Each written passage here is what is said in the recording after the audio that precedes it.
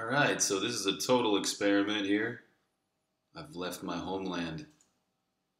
I'm currently without home.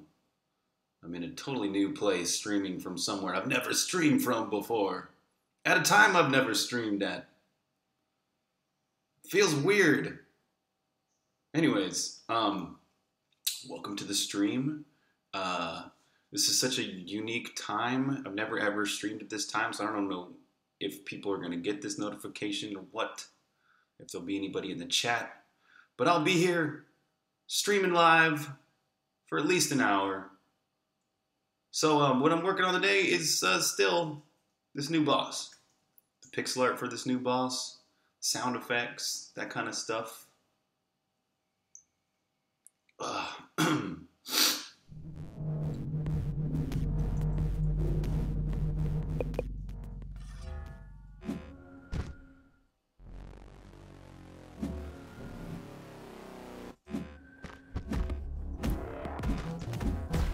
Starting to look a lot better. The last 2 or 3 days I've really improved the boss's feel and artwork, and one thing that really needs to happen is the sound effects. In fact, I should probably turn off this one sound effect. This is kind of just so not right. That'll be fun to get a really good sound effect for his charged animation, but for now, it doesn't sound right, so I'm just commenting it out. I was working on his animation for when he throws. Okay, so the timing really needs to get better for that throw. So let's work on the timing real quick, and yeah, just that. This is freeze sequences.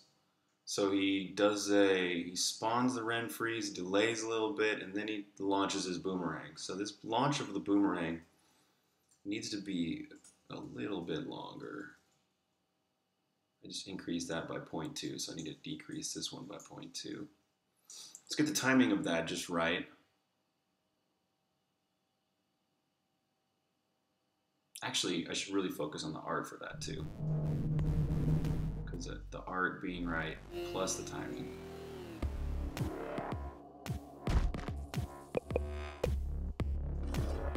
Okay, so I need to pay attention when he does that. So I'm going to slow down time.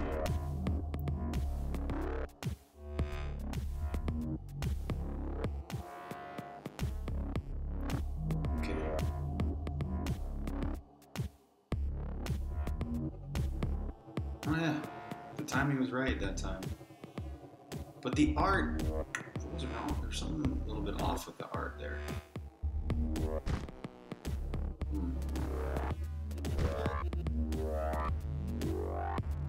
I keep missing it.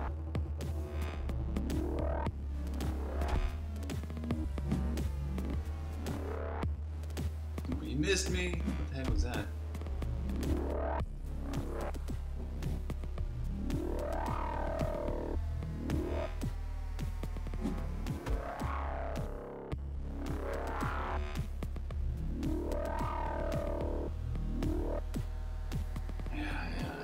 He switches sides.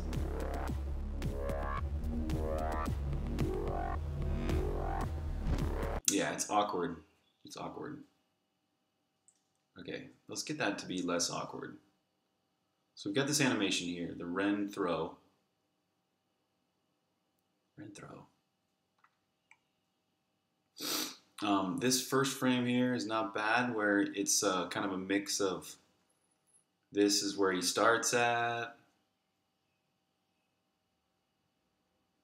I'm thinking, so what I was trying to do here was to have him kind of like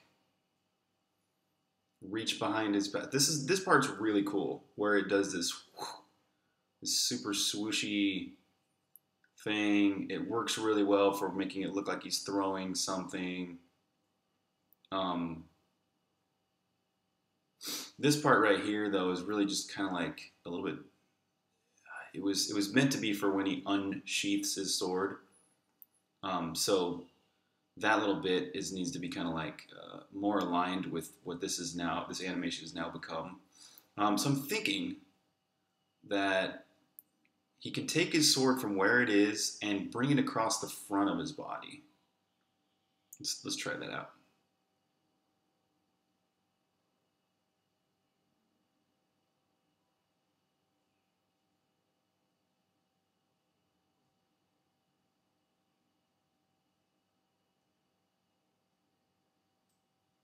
So each one of these frames, I'm going to lengthen the sword, make it in front of his body.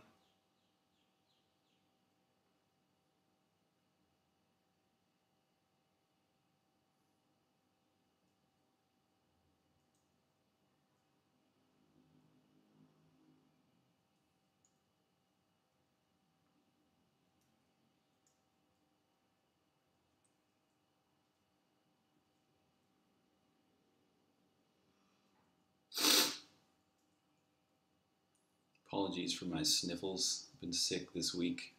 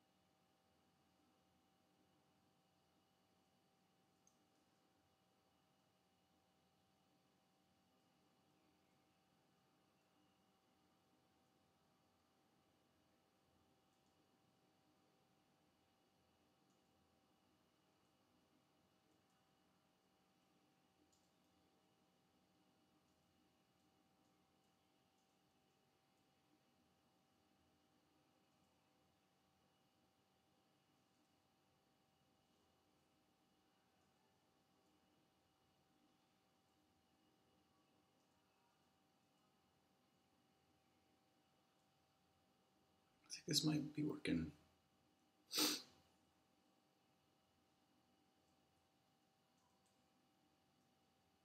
This could work out.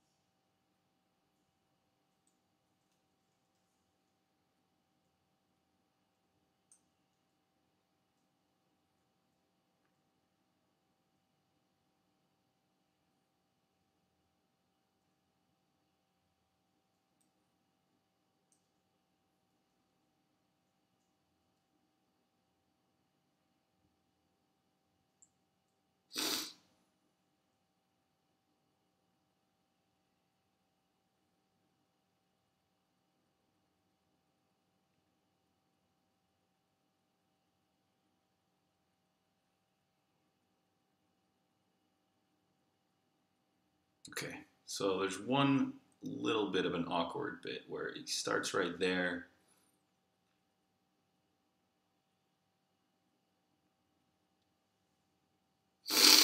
What about this little pause here?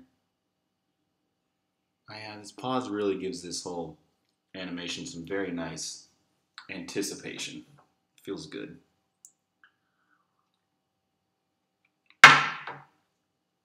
But yeah, this is just a tiny bit awkward. It goes too fast from there to there. So I guess in this frame, to keep it somewhat close to, this is where he's supposed to, this is where he starts at in his idle. So it needs to go from smoothly from that. There needs to be a good blend of that in this frame. So I guess it'd probably be better if instead of it being still, the sword being behind him like this, if his arms started coming out straighter, if he's holding it behind him, he's bringing it across. So he's got it like this, and then like this, like the next, it would be like sort of, so his arm would twist up a little bit.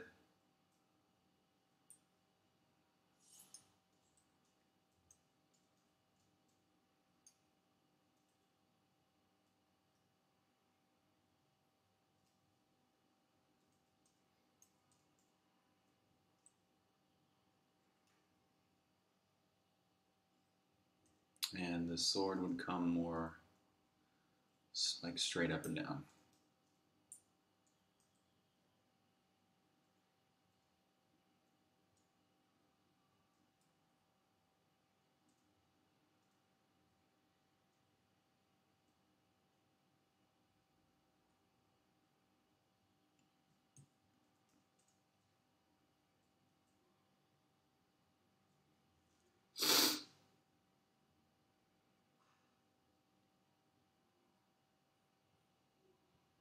Okay, that's looking better.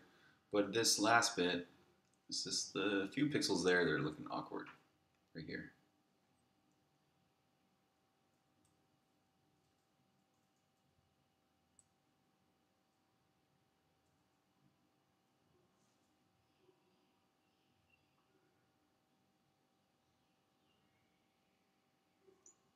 Maybe his head can turn a little more.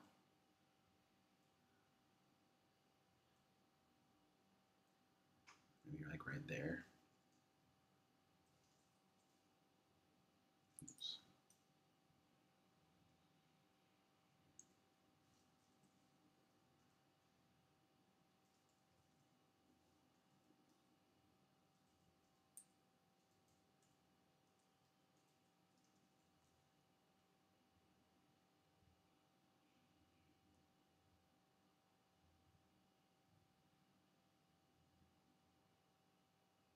Hmm.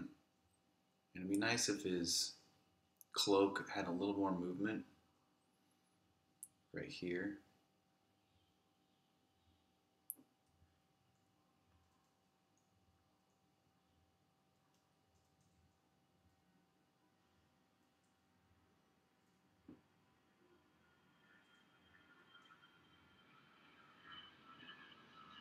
That's a little funky.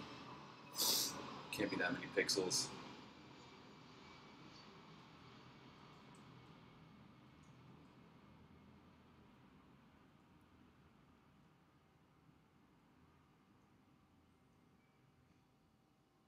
Yeah, same thing.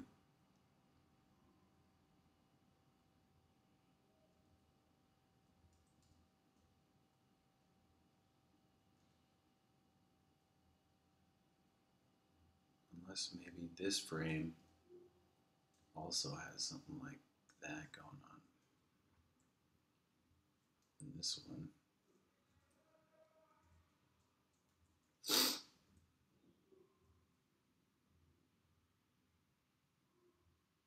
That's might work.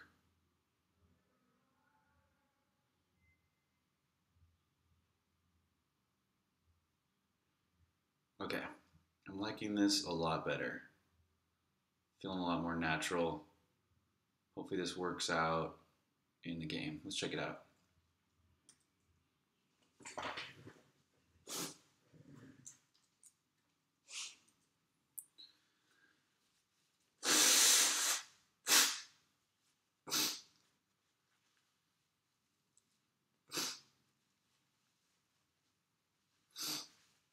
So it's like 3 p.m. for me right now, but I think it's 11 p.m. in the United States, and in the wee hours of the morning for Europe. So I don't really expect anyone to be on this stream chatting. We'll see. I don't even know this. Is this even working? It's recording. I know that much. It might not be streaming, but okay. So I want to catch him in slow-mo when he does the freeze.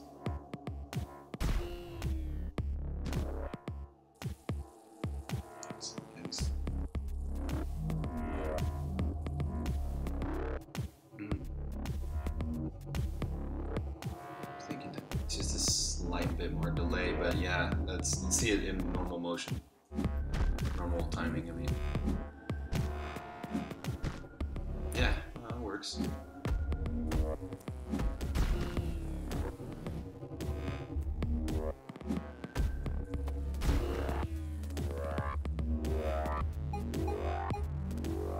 This guy really kicks my ass. Yeah, it's working.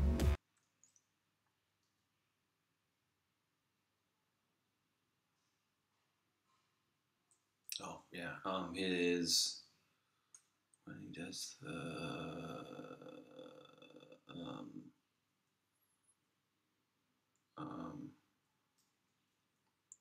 there it is, screen shake. This is just a bit too much screen shake. Been meaning to change that. Let's do the half that.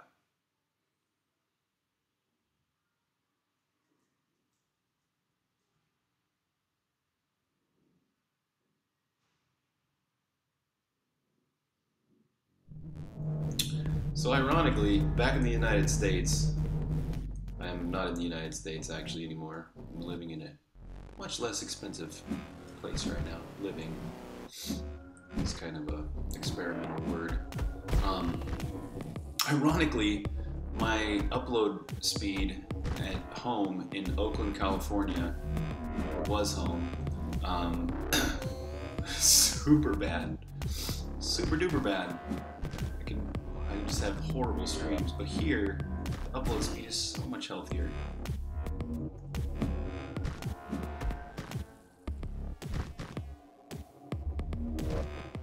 Yeah, let's do just a tad bit more delay before he does this freeze.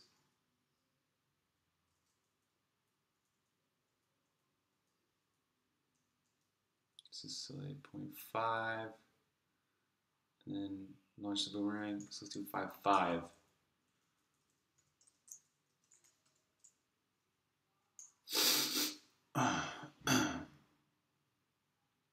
So if I can find a good time to stream that works for people in the United States, and I guess it would have to be early morning here, which isn't really going to work. I'm not really an early morning person.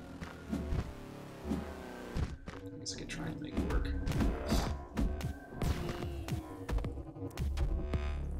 Okay, speaking of all that, what is the stream health right now? Are we even streaming?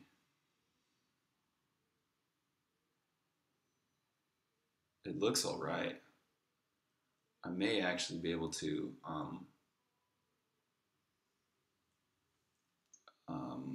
stream at a better quality.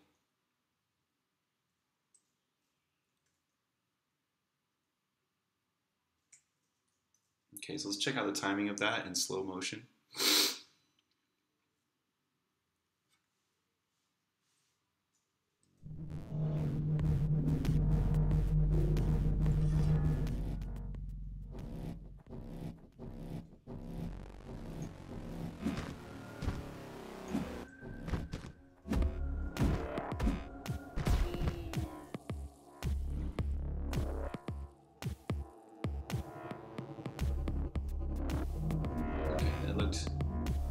definitely sense that delay. It's a little bit. See it in regular speed.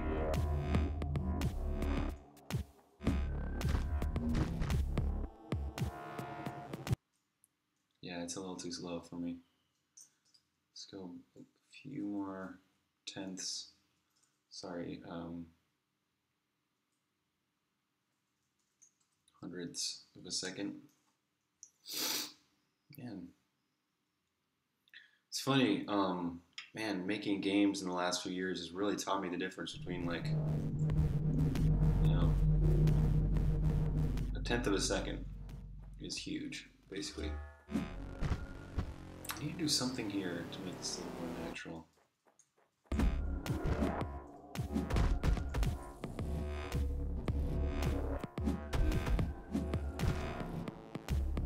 Ah, that was better. I like that time.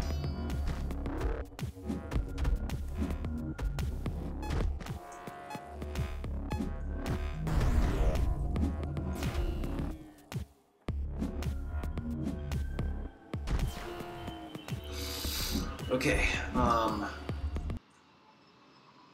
let's check this in so far. This is really great. Ren, foes, everything but foes.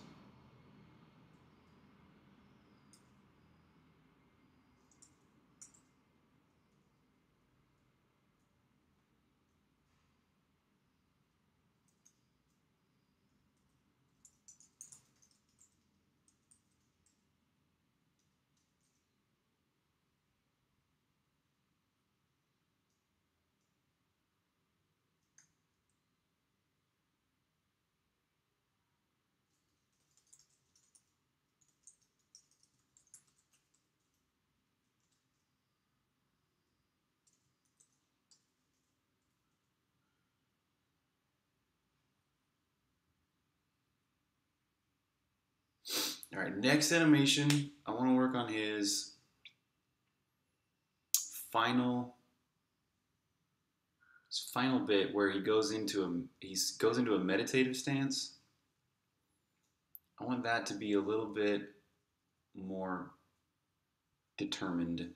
Right now, when you hit him for the last time, he just sits down in meditation wherever he's at. But what I want him to actually do is warp to the very middle of the screen always and already be in a meditative pose. So it's just a very simple animation. So this is going to be a combination of changing the AI a little bit and introducing a slightly new animation where he warps into a meditative pose. In fact, the animation could be the first thing to do here.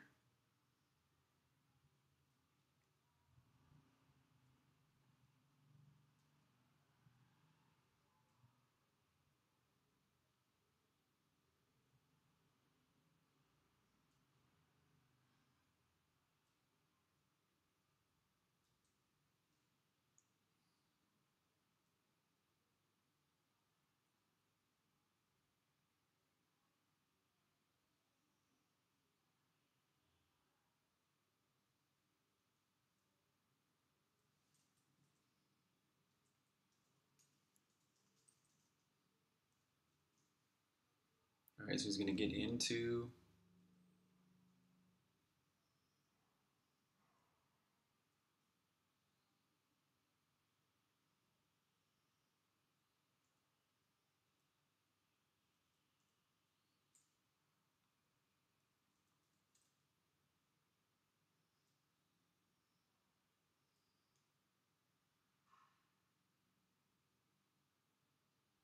this pose.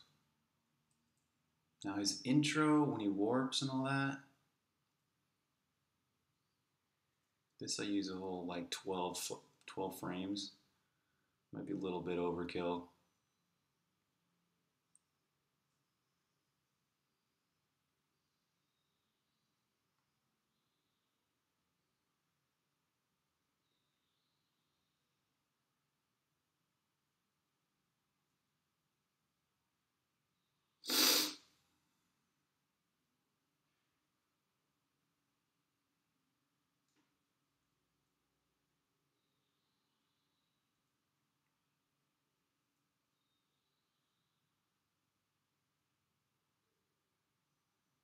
I'm thinking like 8 frames would be good enough.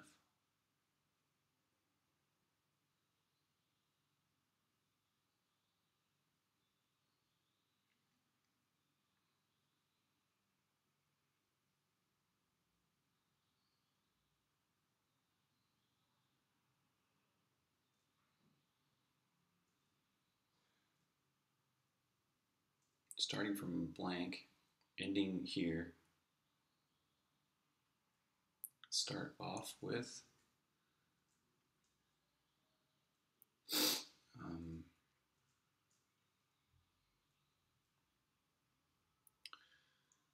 oh yeah, we'll just do let's do the first one. Okay, so about 40 ripple. Oh, what? I need this.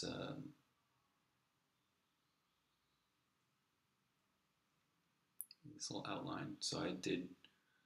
What would this be? This is 20, and then 80, and then back down to 40. Yeah, so 20 is the first one.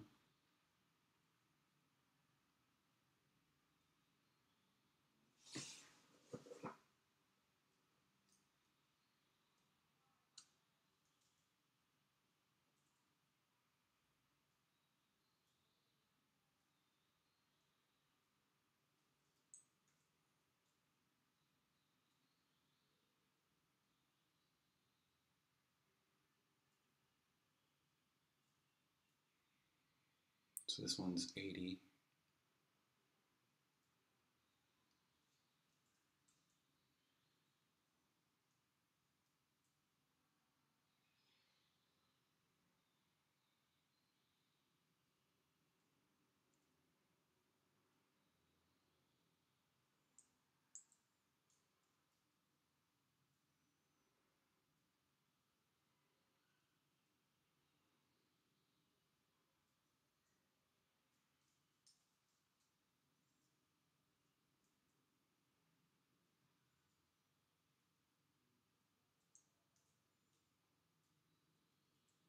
Twenty, 40, 80.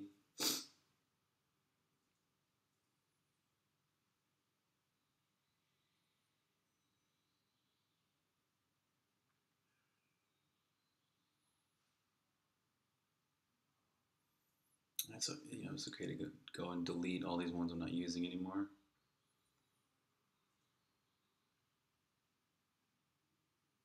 40F. I think all the Fs I'm not using.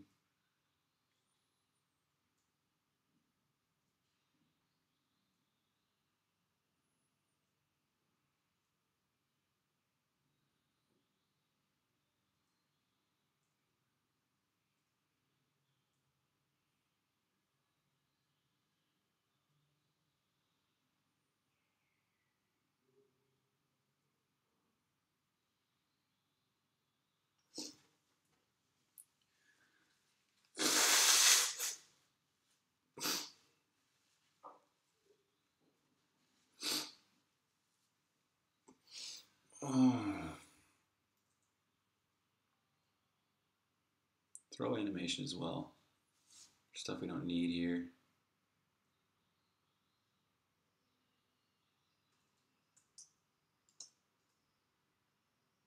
What the heck just happened?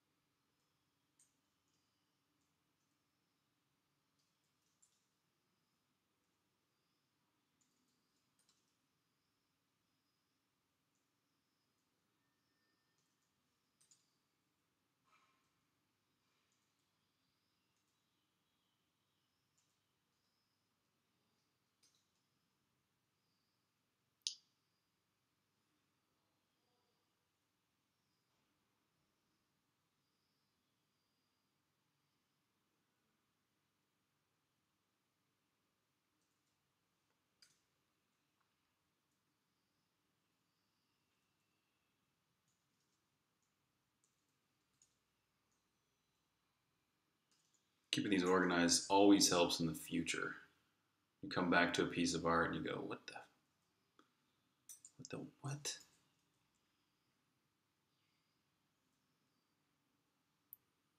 It's like writing good comments in code.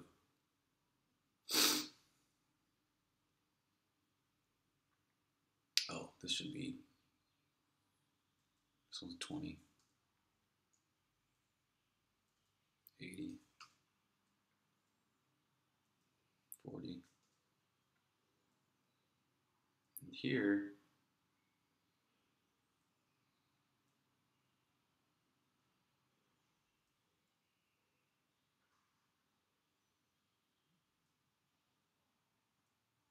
we're at 160. And back down to 80.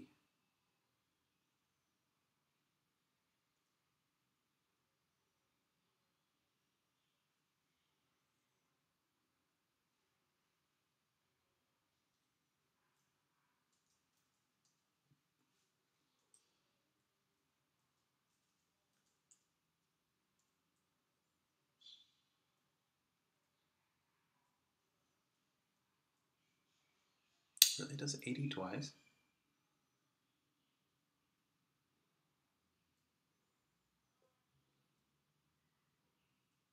No.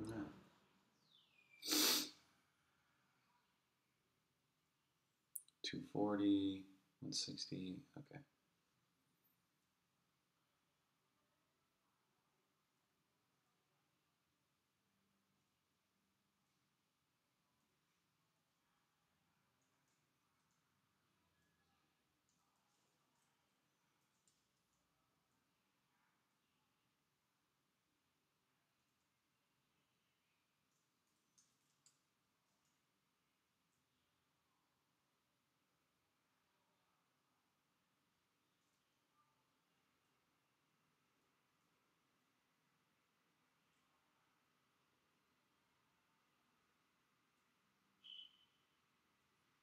$320, $240.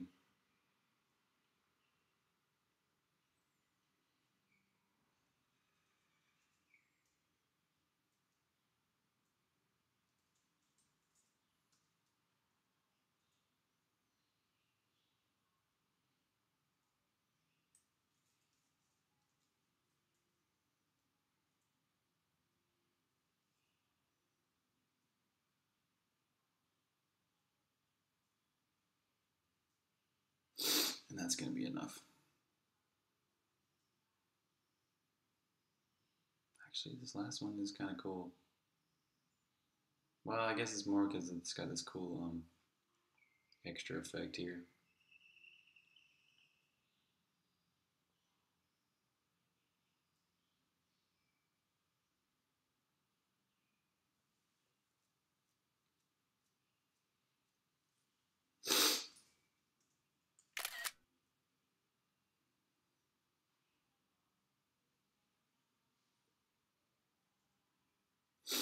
Rocket Bunny, what's up, man?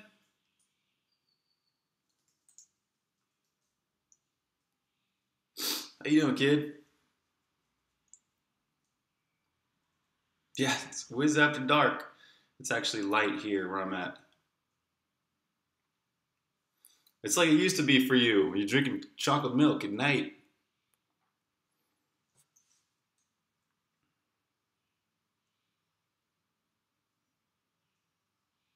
How you been, man?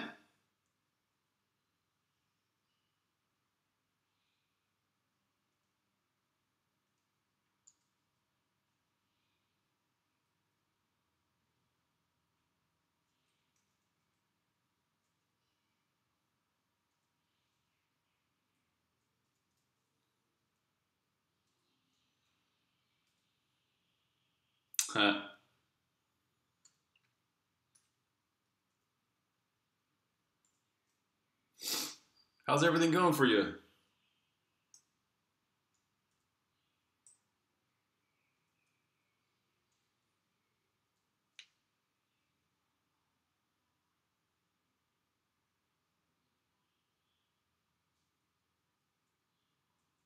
All right, so let's add on this other little bit of animation.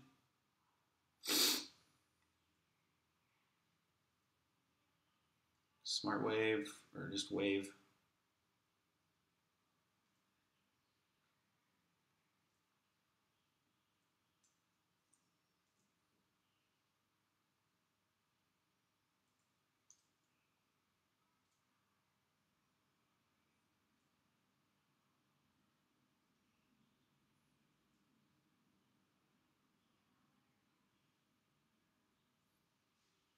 What's new, my man? How's school going? How's life? How's your girlfriend? How's Portland?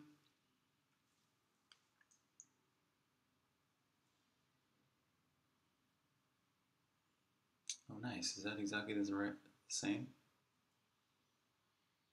Oops.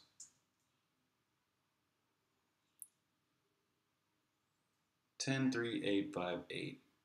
Oh yeah, it is. Yes. Cool. Now we got a mix of these effects.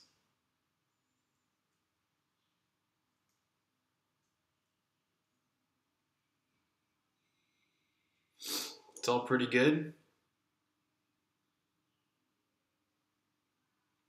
How about me? Things are good, man. Yeah, things are looking up, man. My life has changed radically, but life's good. I'm in Asia right now. Yeah, I'm actually in Thailand. So it's just like living on my own since, basically parting ways with my woman and all that. Living on my own in the Bay Area and San Francisco and all that would be so expensive. So I'm experimenting with living in Thailand right now, which is a hell of a lot less expensive. Yeah, and believe it or not, the internet is better, or at least the upload rate is.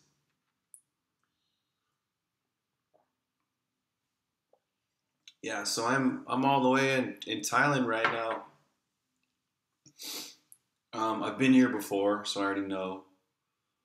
I've kind of already know what it's like. Yeah, I like Thailand a lot. It is a cool place. Yeah, it's not there's no perfect place in the world, of course, but it's really got its benefits.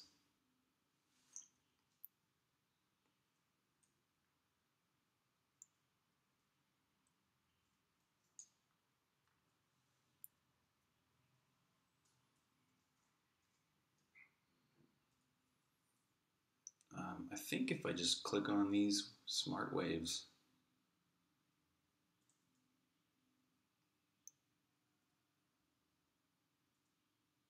it might just sync up the right settings. Songbringer's going great, man. Yeah. Um, like there was just the winter sale, so got some more people playing it, some more sales and stuff like that. And I'm almost finished with all this new content for the big update coming out. This boss is one of the last things to do, and then this will be ready. And then the console team, Double Eleven, is going to have to take some time to get it all ready for consoles, and we're going to sync up our releases so it comes out on Steam officially and consoles at the same time. So there's a big update coming, which is going to add a whole bunch of new content, the new attacks, like there's the new charged attack, the parry ability, lots of new items like the ferret drones, which help you get 100% items, stuff like that. So it should be a really fun update for fans of Songbringer already, and hopefully it just kind of like ups the game's reputation. When the game first came out, it kind of got a bad rap because people said, "Oh, the combat's all messed up," which was like surprising to me because I didn't know at all what people were talking about at first. But then after the first combat update, things got better, and now that there's this new charged attack and parry ability, I think it's really handled everybody's concerns. I just hope that people you know, realize that it's better and more people buy it because of that, but we'll see. Yeah, all the consoles that it's already on. Not all the consoles, but just it's already on PlayStation and Xbox, and the update will be coming out for those. Um, And then yeah, then there's also going to be the mobile versions to work on. So like there's I'll be working on Songbringer for months and months left to do on it. Yeah, like some people thought the action felt good, some people thought it felt weird. But the first update in the very first week after launching the game, I fixed like so much of it. But the damage had already been done. So many people reviewed the game and said, "Oh, the combat." So it kind of like put this opinion in people's minds, a reputation that it's got this wonky combat. But um, like just the other day, someone posted on the Steam forums like, "Hey, I was hesitant to buy Songbringer because of the reviews saying the combat."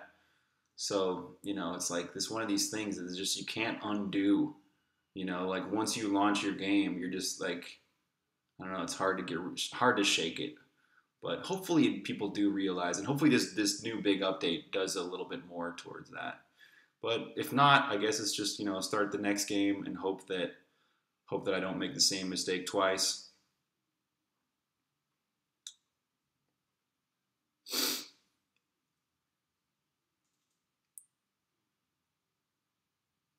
Nine 2525.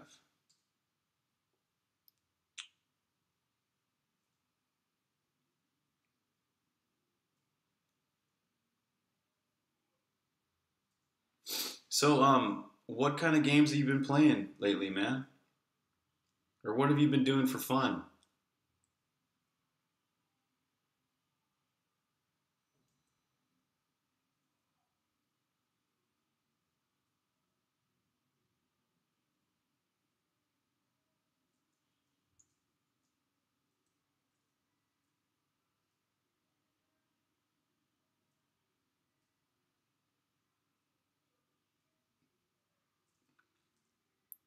814.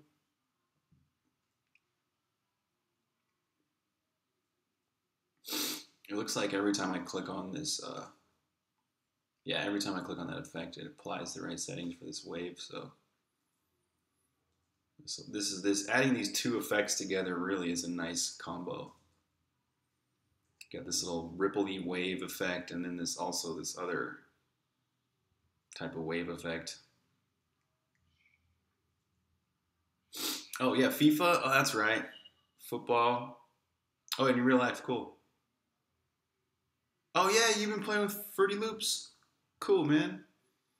Fruity Loops was the first music software I ever used back in 2001. Yeah, 2001 was when I started making music. In Fruity Loops, man. That was back in the day. That was before they called it Fruity Loops Studio. It was just Fruity Loops. You're trying to make a Python script to make your Launchpad work better? Cool. Cool, man. Nice. How's that going? Yes, it is, man. It is. Dude, that's so crazy. It's so freaking crazy. Software that you're using right now is older than you. There's probably a lot of software that you use that's older than you. Like, I'm sure all the Adobe software is over 20 years old. You're only what? Are you 16 yet? Oh, you're not having that much luck? Oh. Ow. What's the hang up, man? What's your step? What's your next step? What do you have to debug to get it to work? Oh, you're almost 15? I could have swore you were already 15.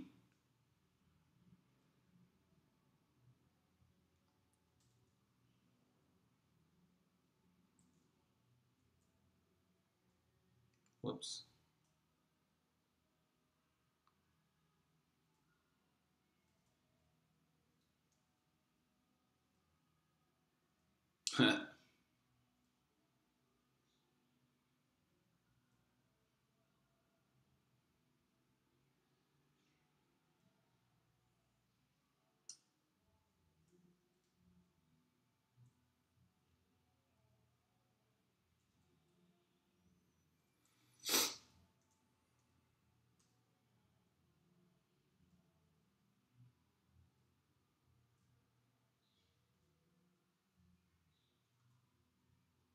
612.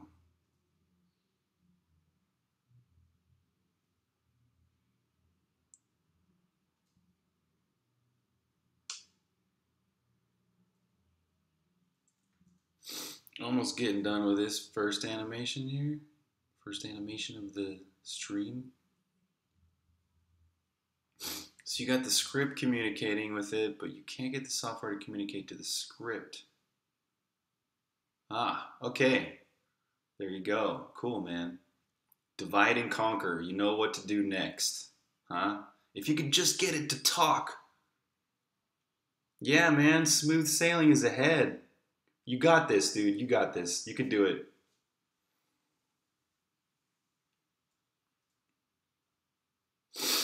Didn't you, haven't you been DJing some parties and stuff with your friends?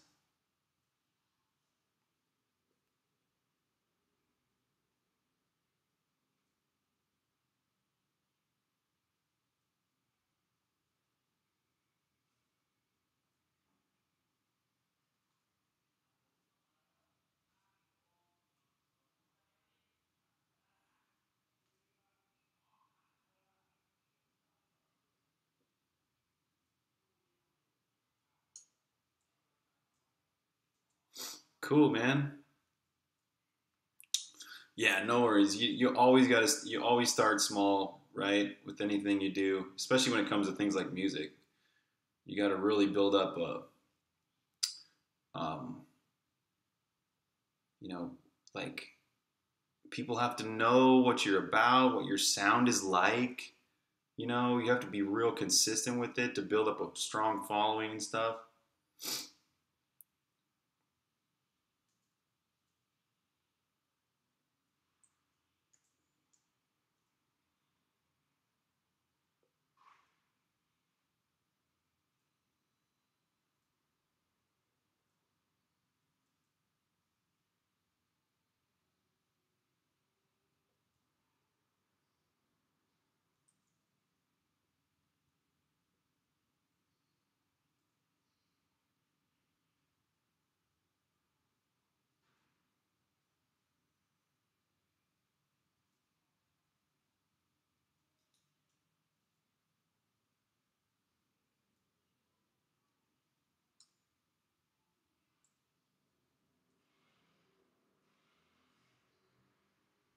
Cool, man. Intricate drum loops. I love drum loops. I love drumming too. Miss my drums. Miss my music equipment. I miss a lot of stuff. I miss marijuana. I'll tell you that. I miss that a lot. You barely get to actual MIDI and stuff. Oh yeah, cool, man. Drums are a great place to start, especially if you're a DJ. Like rhythm is incredibly important. Feeling the groove, dancing to your groove, like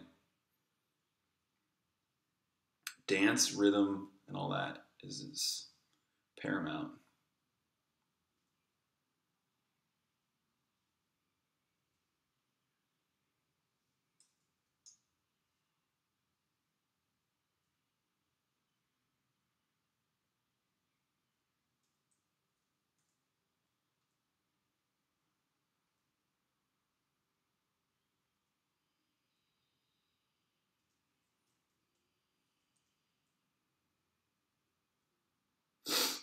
Yeah, yeah, it's illegal in Thailand. It's like they're starting to reconsider their laws here about it, but it's going to be a while before before things actually change.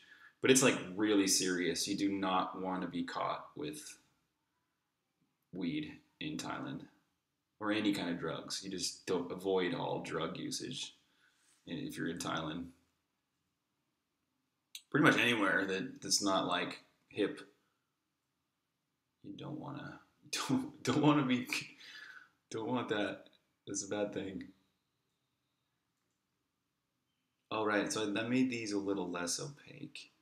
Two, this one's 20, 30. Yeah, let's make this right here. Make this one like 20. Yeah, that's nice. 20, 30, 40, 50.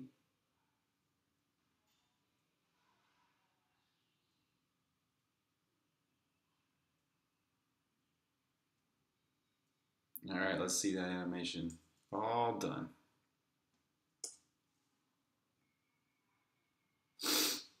Yeah, it looks good. Cool. So let's get this exported, and now I can use this to make him teleport in and out using this meditative pose. This is a new boss altogether. So that's one of the features of this new big update is this brand new boss, and this boss also has waves of enemies that you fight before you even get to him. And a whole like challenging type of sequence of rooms you have to get through before you can get to him. But the benefit to beating this guy is that you gain the parry ability, which allows you to block attacks with your sword. And then also you can learn another ability from him. Once you beat him and you get the parry ability, you can go up and you get another ability from him.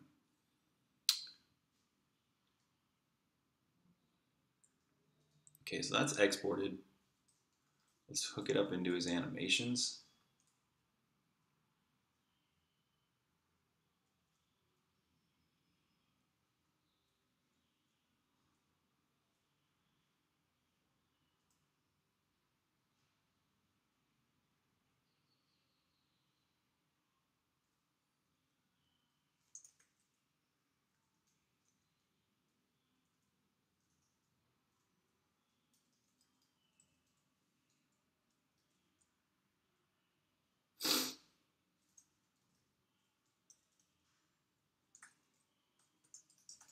Yeah, there's a lot of stuff in this update.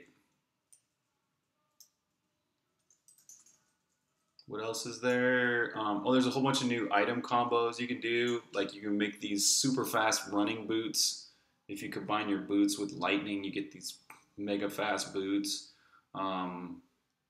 There's the flamethrower. So if you combine your lighter with fire, you get a super fiery like lighter that like does this torchy flamethrowery thing.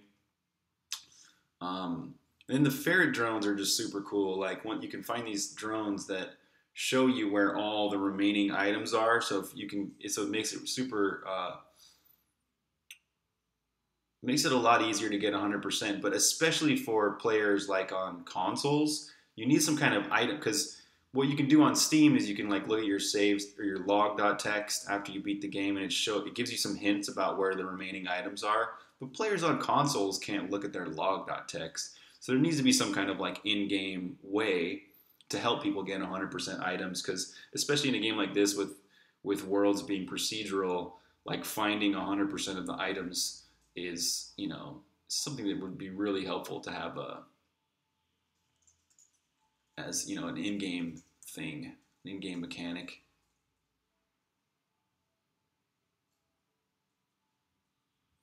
His intro is delayed at 0.35. Let's start with a delay of 0.1 on these. So we've got blink, meditate, and unblink, meditate. Okay, so now the AI part. So he triggers going into his meditation when his hit points are less than 0.5. Then he's got meditating A.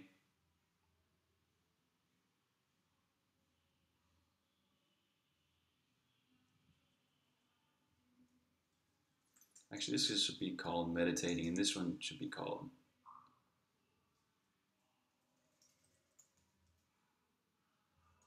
release. So if mode 51, this is where he starts to leave. Oh wait, no, he goes into, right, here's where he needs to animate. No. Animate, unblink, so he disappears. Then he gains skin meditate.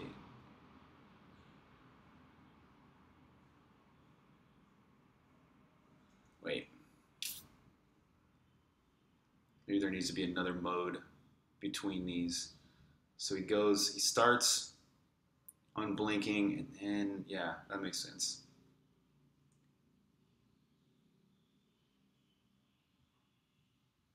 Yeah, yeah, totally. Yeah, this is just a text file.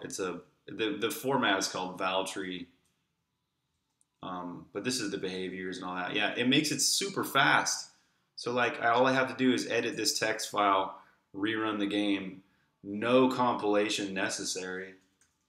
But this kind of technique is really only used for, you know, not core game mechanics and things like that. Like you've got to write your core. Well, you don't have to, but I like to write most of my game in C++, the core bits, so it's super fast.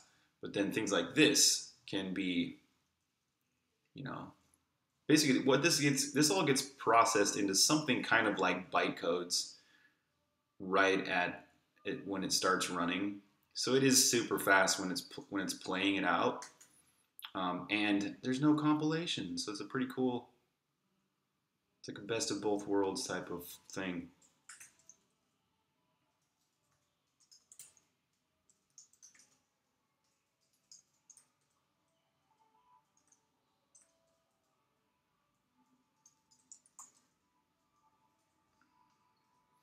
So mode 49, we need delay.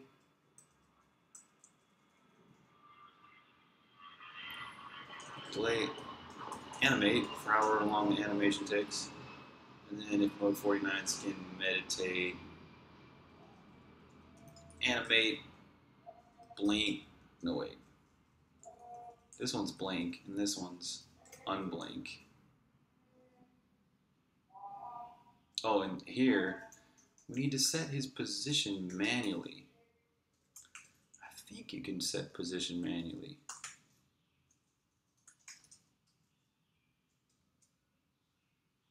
No? Oh, there it is. If position, not if. Here we go. Oh, no, that's not it. That's not it. Ah, there. Position. I think you can set position all three factors at once, though. Let me look up how the AI system processes this particular behavior position. This is if position. Here's where it's setting the position. If you've got subtypes of X, Y, or Z, otherwise it sets the whole position at once. So you can parse the position. Oh, this uses area parse position, which means it can even have using blocks. But we're not going to do that. Okay, so that's just position right in the middle of the screen.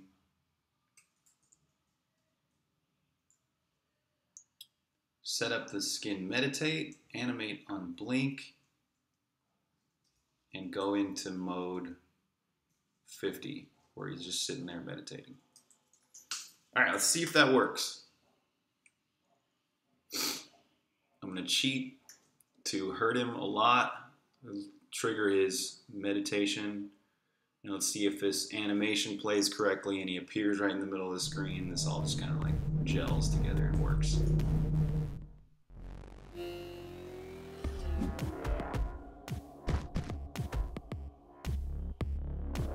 Oh no, what is he doing?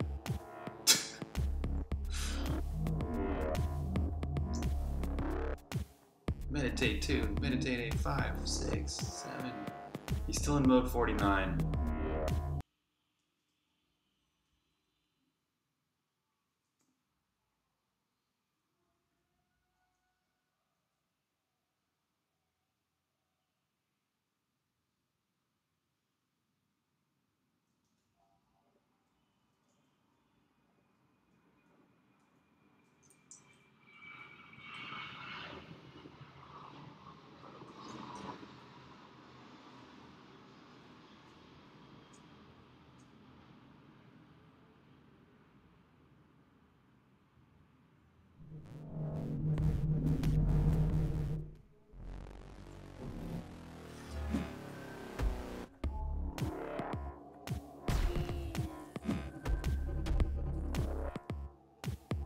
Yes, nice. Okay, he appeared in the wrong place though. I don't know why that didn't work. Like 240, 120 should be the middle of the screen. So here he's invincible until you meditate.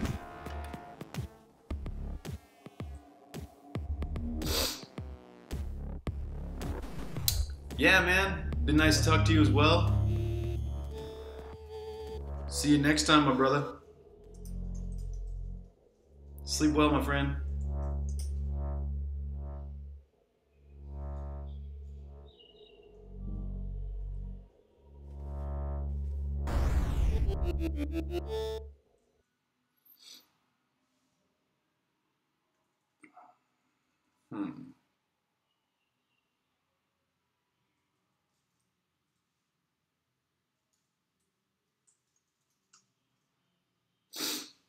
Okay, let's get him to land in the right place now.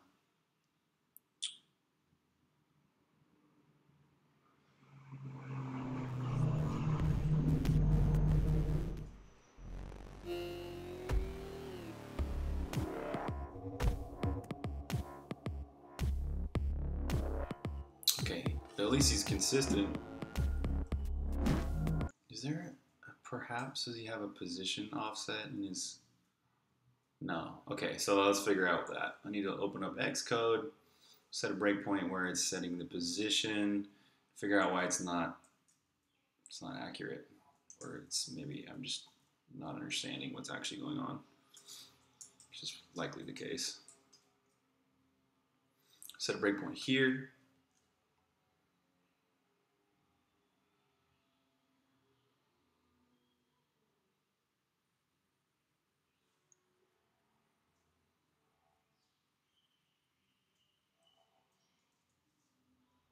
Set a breakpoint here.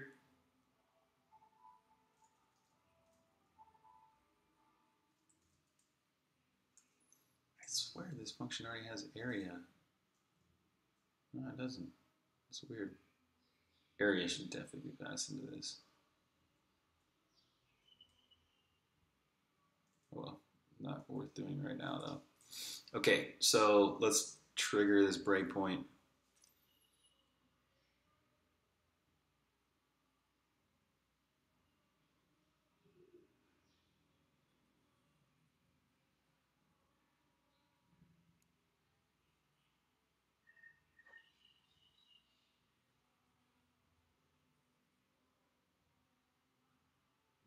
Oh my god. Oh. I just realized what's wrong. It's the math. It's not 240. It's 210. 420 by 240. But yeah, it's 210 by 120. And probably we want more like 100 to be like a little less. Yeah, we can close this. That was pretty obvious. Now that I think about it. The width is 420. That's the design res, 420 by 240. Which is a nice reciprocal nature to it. Plus the whole 420 thing. I like numbers. Yeah, there we go. Cool. He looks like he's about centered in the screen there.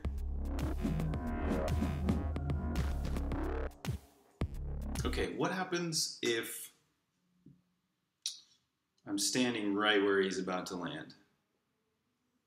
I should get hurt and bounce away. Let's see if that actually happens. I think he was about right here. Oops. Whoa. Hey, man. Leave me alone. Hey. Dude.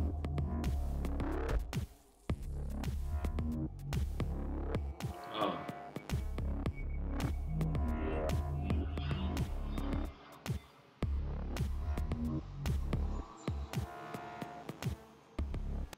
Does he not have category foe anymore? Why didn't I get hurt? I was standing on him.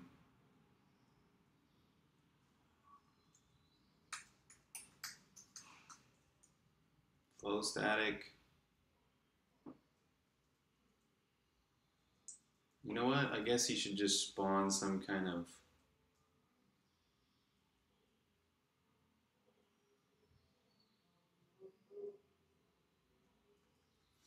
like spawn something that damages the player, like because he's.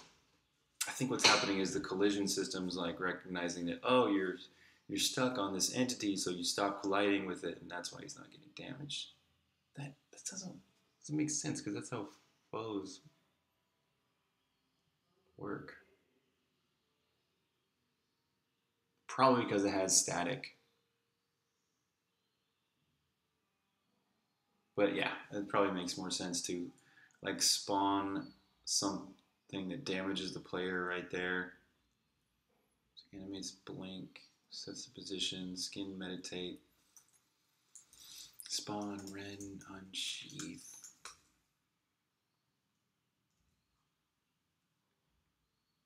That unsheath will do this tiny little box where it'll damage the player and kind of like knock them back.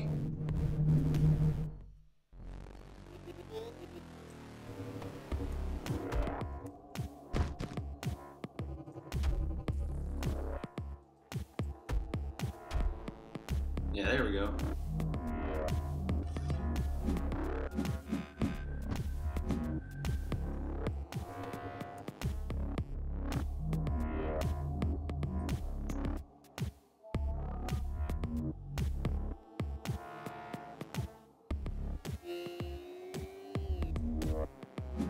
Cool. And then the last bit will be when he actually dies or whatever, he'll use the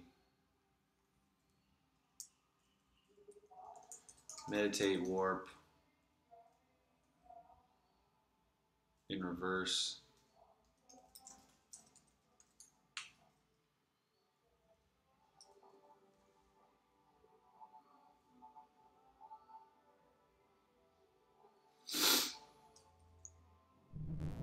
Hello, Bilal Mirza. Welcome to this experimental live stream.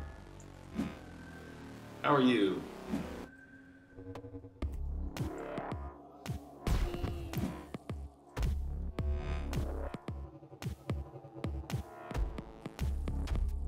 Yeah, good. I'm getting damaged every time he warps there. Now, okay, so I meditated versus him. And let's see if he does his animation. Nice. That worked. Cool. Looked okay. Thanks, man. Appreciate it. How is your time going? This all worked out well. This is actually a good check-in point. Let's get that checked in. Meditate warp's all done. Ren intro can be reverted.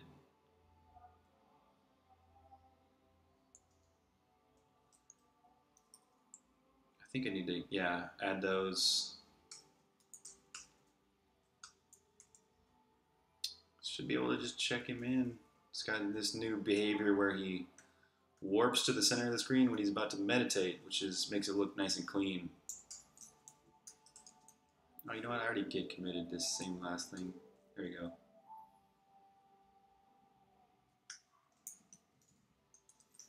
Make Ren warp to center of screen when doing meditate.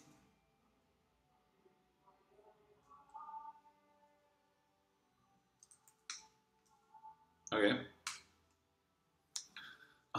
There are some more animations I want to do for that final meditation, but it's probably better to start these other animations.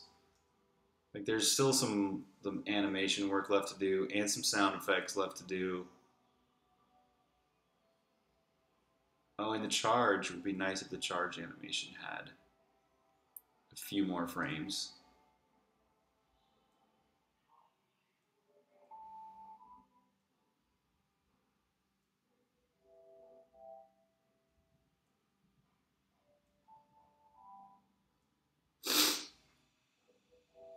Yeah, this is full-time. I've worked on Songbringer full-time for the last 3 years, actually. I started out working on it full-time, just risking my time. I had no money, no income, and I just basically used the last bit of my savings to get about 4 months of this game finished. So I kind of had a prototype, and then I launched a Kickstarter. Thankfully, the Kickstarter succeeded. I'm eternally grateful to all the Kickstarter backers, and that funded the project for like another 6 to 9 months, or about 9 months. And then a publisher picked it up too and helped fund the rest of it. They're Double 11. They're amazing people. Such a great publisher to work with, and they helped get it on consoles as well. So yeah, so that's how I've been able to do this full time.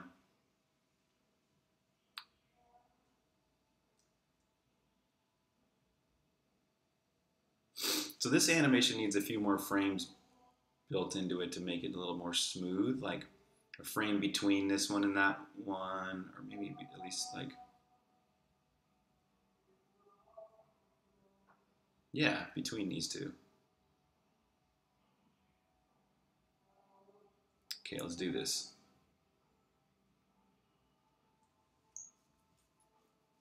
So I'm going to double up all these frames, which means I want to halve the duration.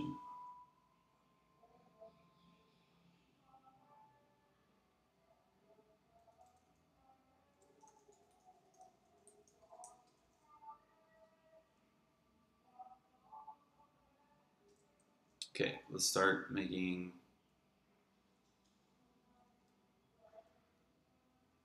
So he should be, is that about right? I think that's an old animation. So let's grab frame number 1 from his idle.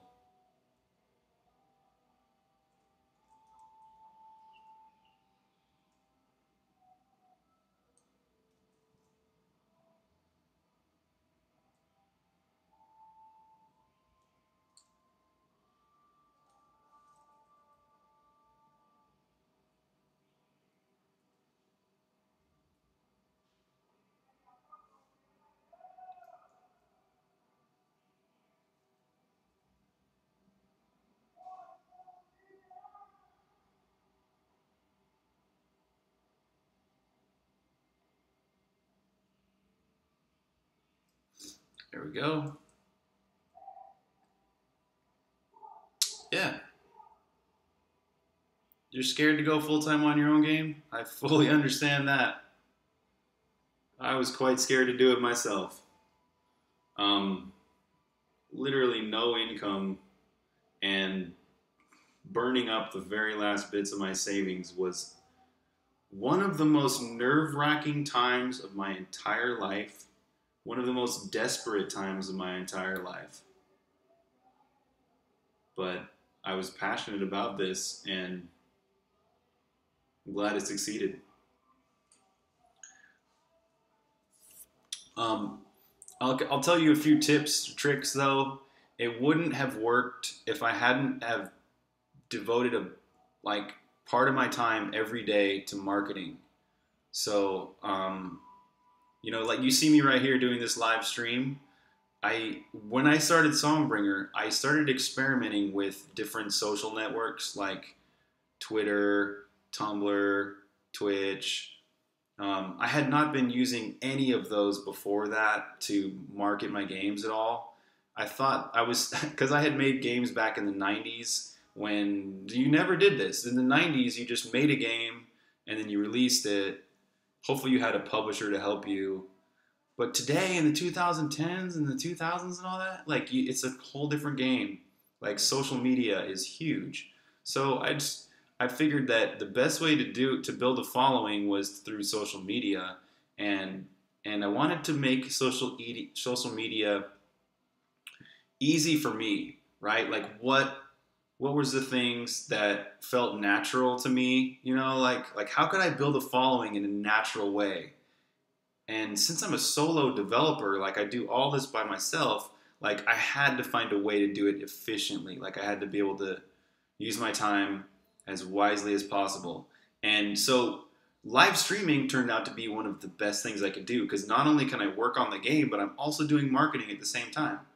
And I think if I hadn't have done live streaming, like I don't think the Kickstarter would have succeeded, because for the 4 months of building the prototype, I had also been building up a following. There were a lot. I had a lot of followers on Twitch already, and a good amount of followers on Twitter as well.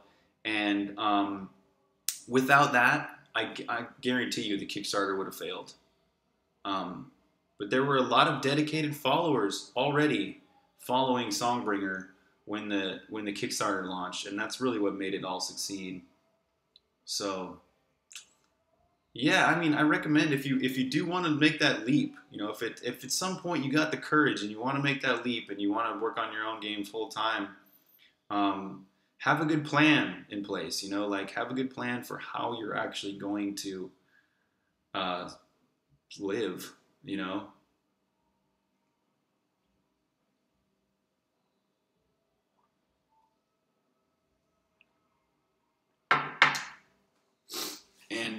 And don't take it personal too. If you do fail at a Kickstarter or crowdfunding or something like that, or you make that leap into trying to work on your game full time and it doesn't work, like don't take it personal. Take it really like, okay, what can I learn from this experience? Like the game I made before Songbringer was a financial flop. I spent 2 years. I had worked on that one full time as well. So I spent 2 years of my life, and my buddy spent 2 years of his life as well.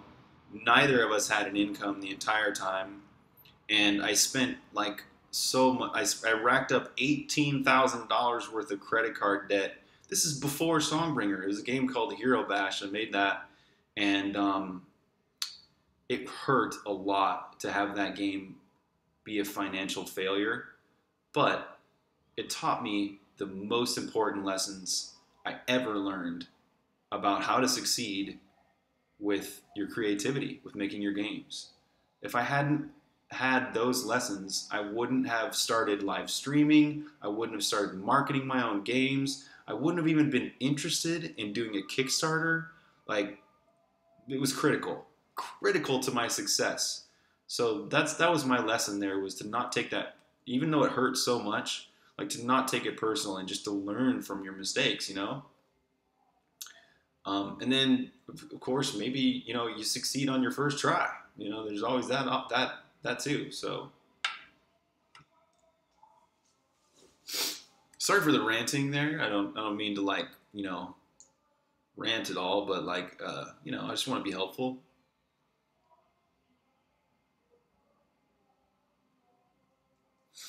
So he gets into this frame here, like he starts there. Hey, Chocolate Beer, what's up, man? I haven't seen your name in forever.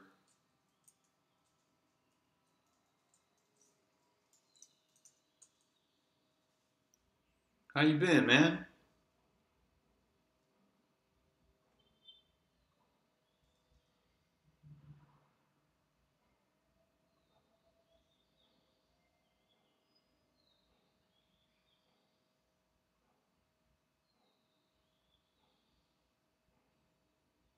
So let's make that just a slight change. So this frame, his foot goes back just a tiny bit.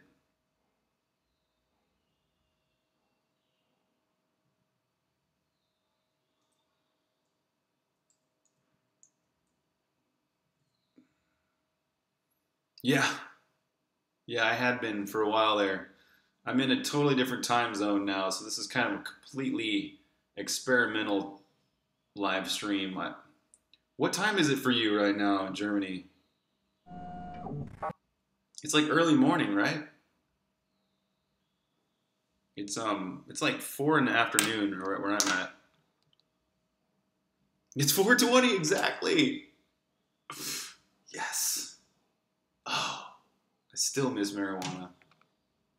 It's 10 in the morning. Maybe this is a good time to stream then. You played Songbringer for a few rounds? Sweet, dude. Oh, I'm honored. I'm honored. Yeah, it's 4:20. Yes. Yes and no.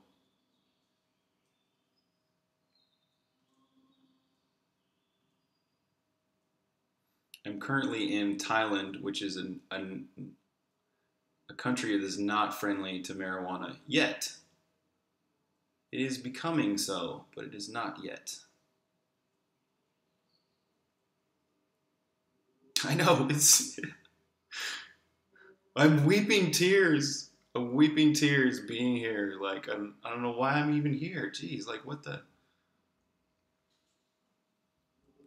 Good, I'm glad that helps. I'm glad that helps a lot. You've worked on your current game for almost 3 years? Wow. Oh, so you did early access and it was a failure? Okay. Yeah. Yeah, working on marketing and building a community is essential. It's completely essential in today's world of game development. Like, if you're not building a following, you're just gonna. It's like running at a wall. You know, it's like running straight at a wall as fast as you can. It's like sprinting at a wall as fast as you can, and then doing marketing and building a following is like sprinting at a wall that has a door that's open. You know, like marketing and community is like opening a door so you don't hit a concrete wall at full speed. But I hope that was a good lesson for you. You know what I mean? Like it could be like me, like that was the most important lesson I think I've ever learned in game development.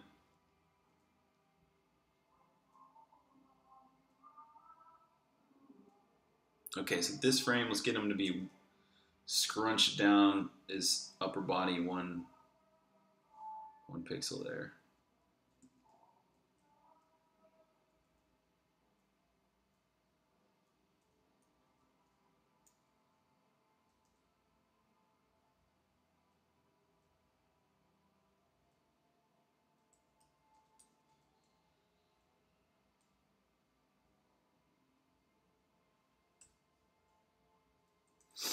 Whoop.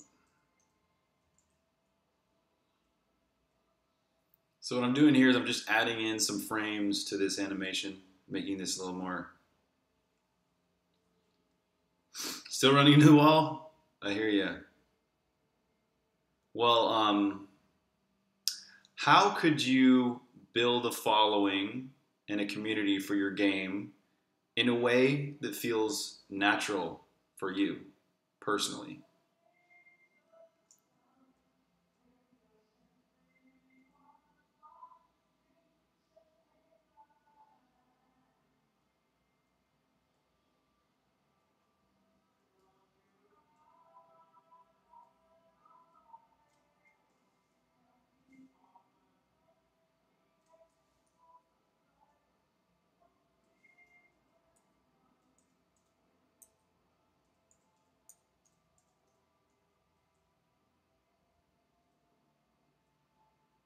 There we go. Good. That's a nice little transition between those.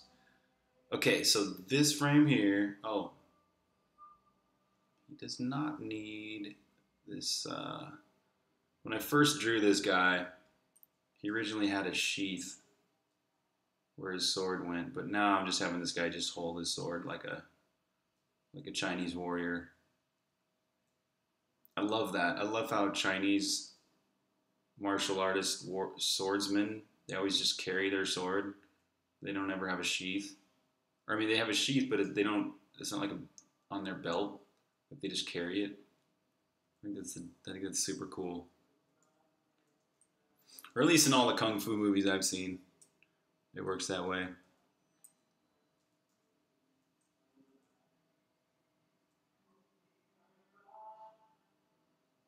When will you be able to? Very soon. If you want to play the beta version, you can fight this guy maybe in like the next week. I'll have this finished and uploaded to the beta version on Steam. But officially, it's probably going to be about a month, I would imagine, until it gets. Don't take my word for that exactly, but maybe about a month because it's going to be a simultaneous release on consoles as well as Steam. So so basically, I have to finish it, and then the guys at Double 11 have to incorporate that all into the console version, and then Sony has to approve it, Microsoft has to approve it, and then it can all get launched at once. So the logic there is that, you know, once it's like, if it's a simultaneous launch, you got that synergy of marketing going on. So like if it's out on the same time as, you know, PlayStation, Xbox, and Steam, like you're gonna get a good synergistic effect, hopefully. So we'll see how that goes. But yeah, if you want to play it right now, or I mean, as soon as possible, you can play the beta version on Steam. Let me show you what this guy's even like so far. This is kind of a fun fight.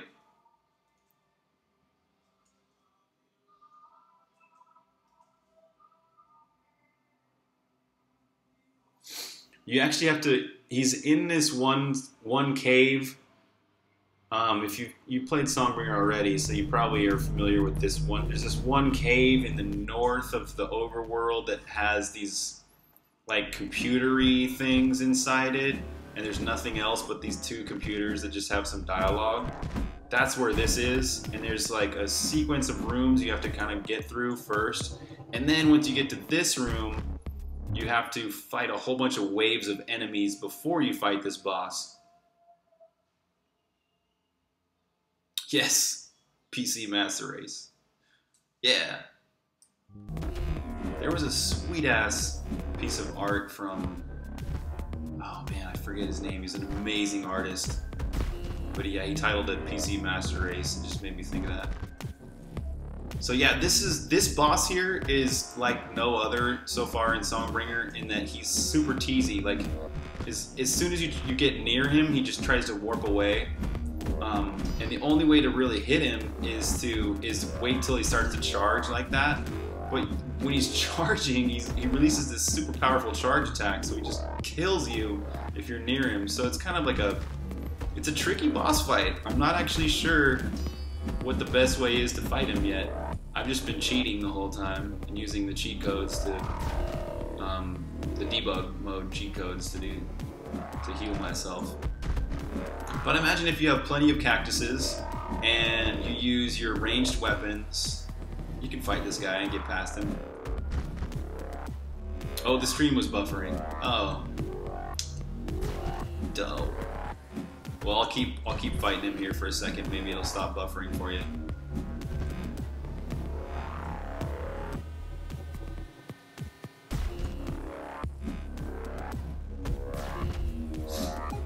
Yeah, so the big thing in this new update to Songbringer is that you've got this charged attack.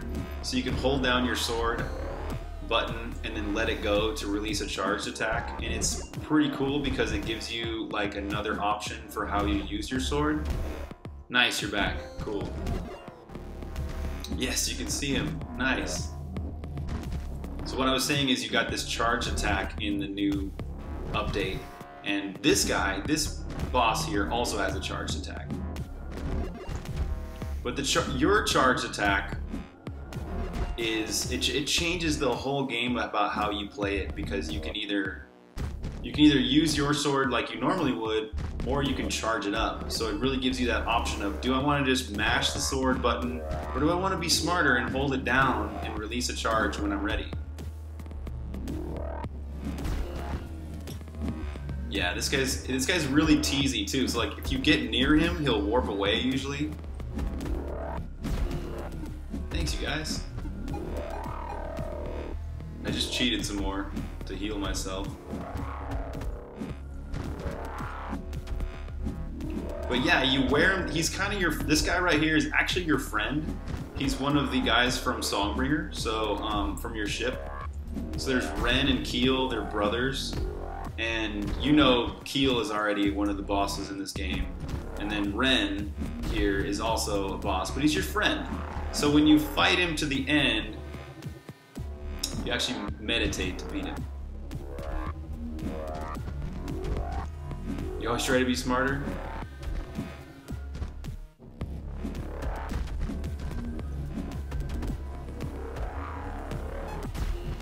Whoa. I guess guess another way to fight this guy would be with the like throwing your bombs. Like ranged attacks can work really well with him because as soon as you get near him, he warps away. Unless he's charging. So when he's charging, he's open to attack. So this boss fight is really, it feels a lot different than most boss fights because of that. His just like warpiness. And then he's also got this thing that slows you down, so it makes it really hard to get near him. So ranged attacks will probably be best for fighting him, I'm thinking. It'll be neat. It'll be interesting to see what strategies that other players can come up with to fight him. There's a lot of ways to do damage. Like, especially depending on what elements you've crafted and stuff.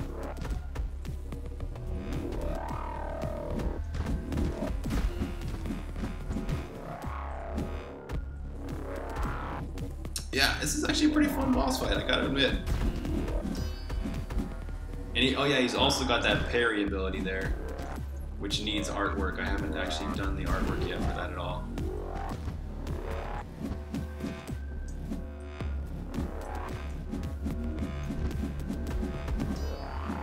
But yeah, I'll cheat to get him down. So once you get him down to enough health, he goes into this meditative pose, and then you have to meditate to beat him, basically. So you don't actually kill him. You just win. Because he's your friend.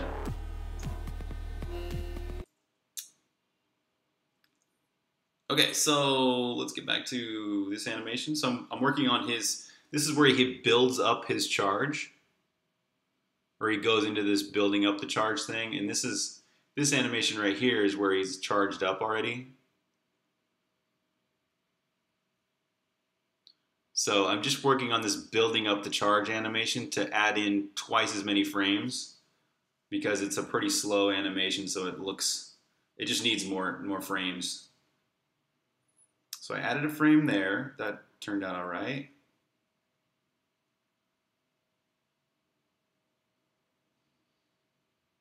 But I could see another frame in between these, right there. Like a blend of these two. Yeah. What's up, Reevazy? Yeah, Photoshop does have a timeline. Yeah. What's this say? Is this Chinese right here? What do these two characters say? Yeah, Photoshop is a timeline. You just go Window, Timeline, and then you've got two different options for it. You've got two different kinds of timelines. There's a video timeline and then a frame-based timeline. I'm using the frame-based timeline. That's what I thought. Lots of justice, kind of? Cool. Awesome. Yep, you guys learn stuff, and I learn stuff from you too. A lot. Probably some of the best things I've learned in the last few years have come from people on the streams, and it's been obvious stuff, super obvious stuff. Like, what? I should have known that, but thank you guys for teaching me, showing me the light. Okay, so I'm going to get a frame that goes between this one and that one. This one is frame 0, 0. I know, it's always the obvious stuff, right?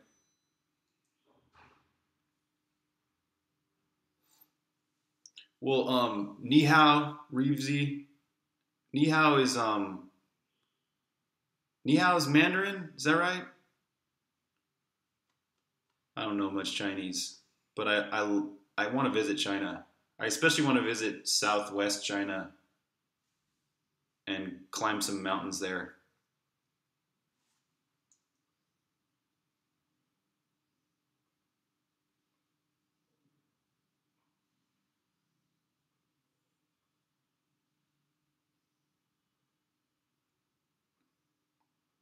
Okay, so let's take frame 0 there, and let's make it.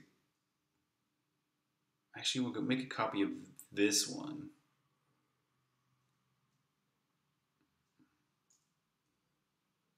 This will be like a blend of those two. Okay, so we want to go from there to there. So he puts his head to the left a little. Let's get that pixel going. Pixel shift.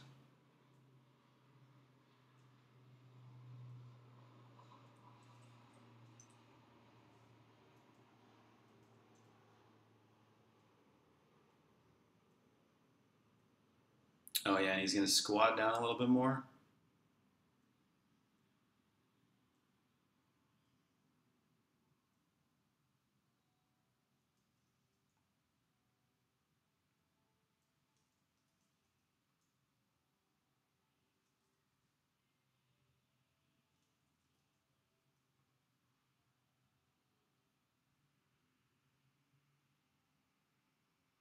Is his sword gonna move?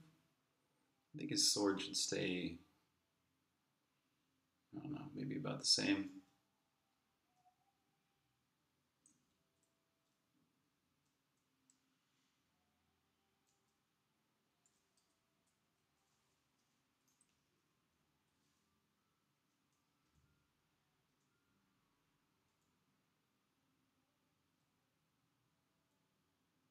Okay, his cloak needs to adjust a little bit too. Maybe a lot, actually. Yeah, this frame, his cloak can come back, like get a little bit of like that going on. And then this frame a little more.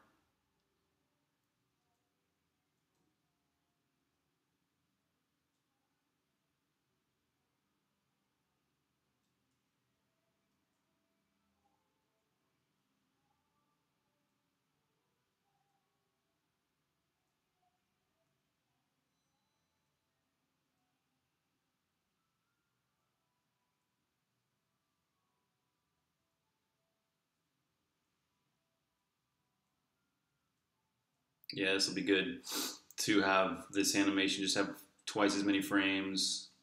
It's actually pretty simple to do too when you've already got like half the frames already there. It's pretty easy to blend two frames together.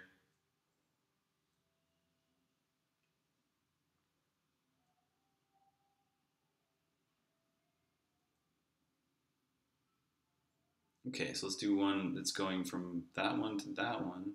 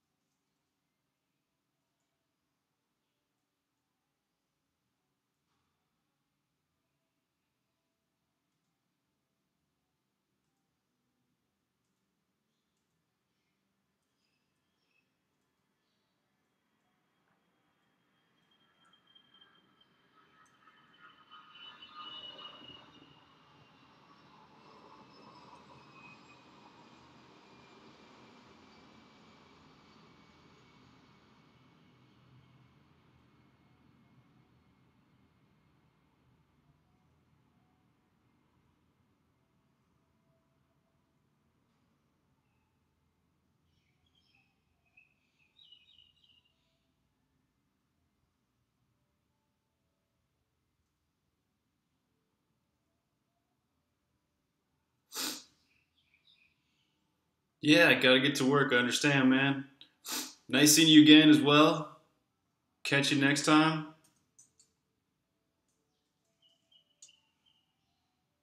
Ooh.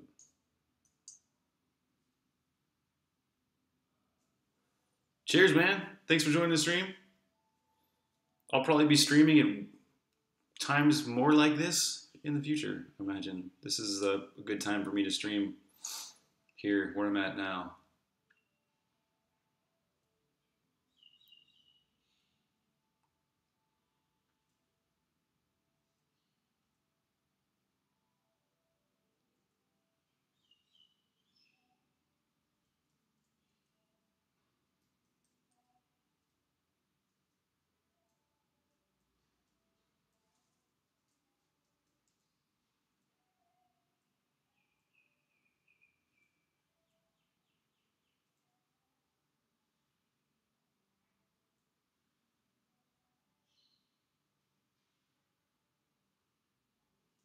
Yeah.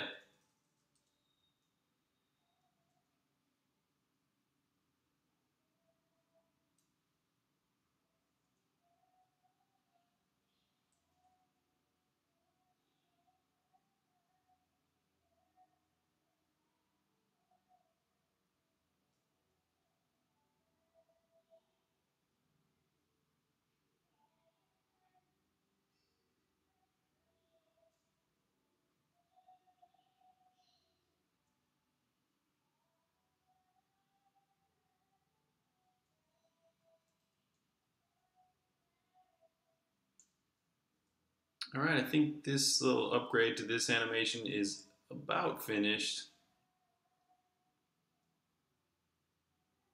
I haven't added another frame here, here, or here yet.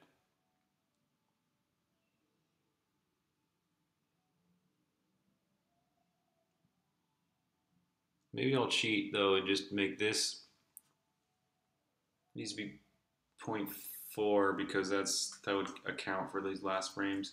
So let's try that out. Now it has exactly twice as many frames. Let's see what that looks like in the game before I invest any more energy into these last like couple frames, because these are cool because this is where the sword is moving pretty quickly.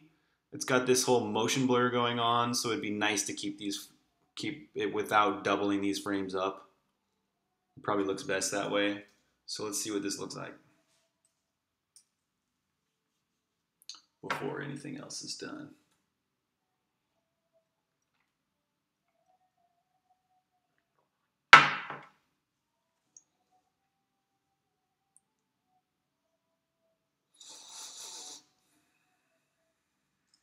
All right, so I'm gonna run the game, and I'll use the time slowing debug commands to slow down time and take a real close look at how that looks.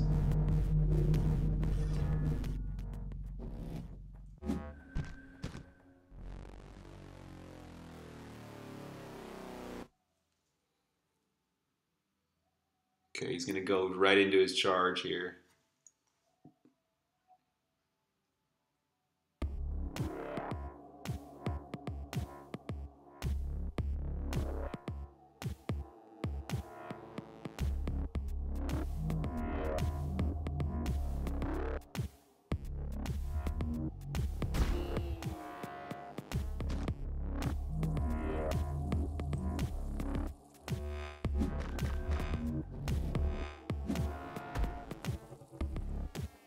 Oh yeah, that looked good. Cool, at regular speed, yeah, it looks really, really good. Even at slow speed, it looked good. Awesome. Oh man, that's really satisfying to have that animation just a little higher quality, more frames.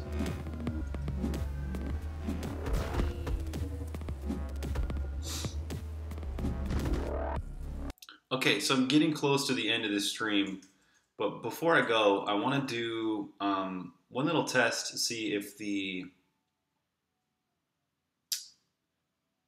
melee animations would look good with his throw.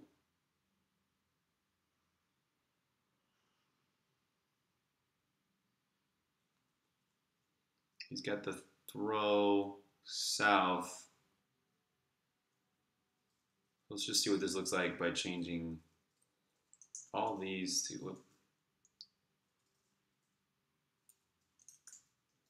throw south.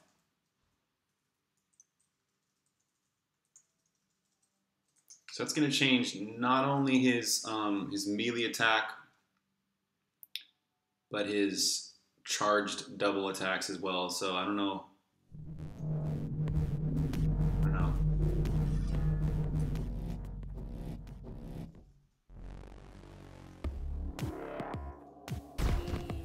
Oh, that was kind of cool actually.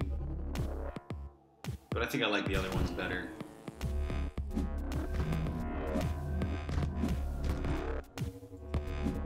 Okay, so I gotta just see what it looks like when you actually parry, when he parries. So I gotta get close to him, use the sword attack.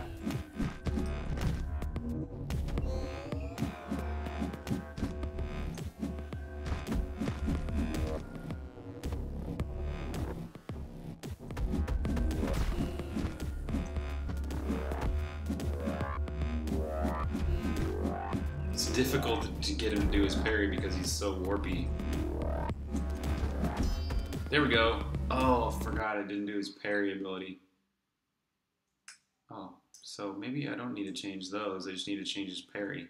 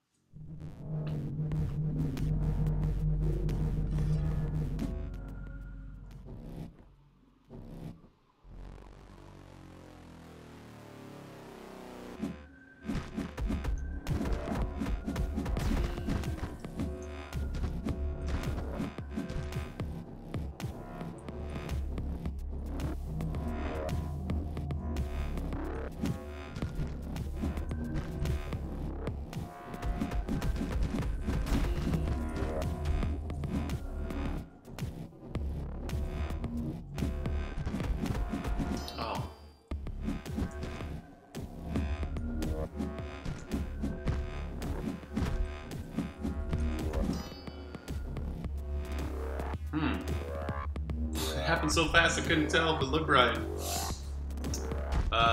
Well, you know what? My intuition says it did look okay. But I also noticed he did do one of his regular melee attacks.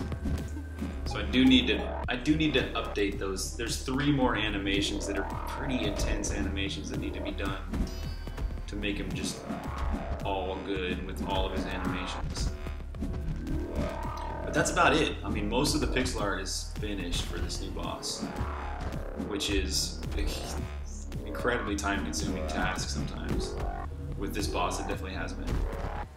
There's the phase of the pixel art where you're kind of getting the feel for it, and that's always the hardest one to break through and be like, oh, what should this guy feel like? What should this art look like, and stuff like that. But now that, you know, most of that's finished, it's like smooth sailing.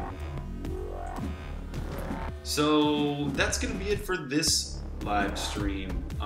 This is the first live stream I've done while not being in my homeland. I am in a different place now, a less expensive place. So this is kind of an experiment, you know, doing these live streams out here, different time and all that. So hope you enjoyed watching this stream or this video on YouTube, and I'll be back with more later on. This boss will be finished soon, and the major update for Songbringer will be coming out relatively soon. So cheers, thanks for watching everybody, and I appreciate all of your support.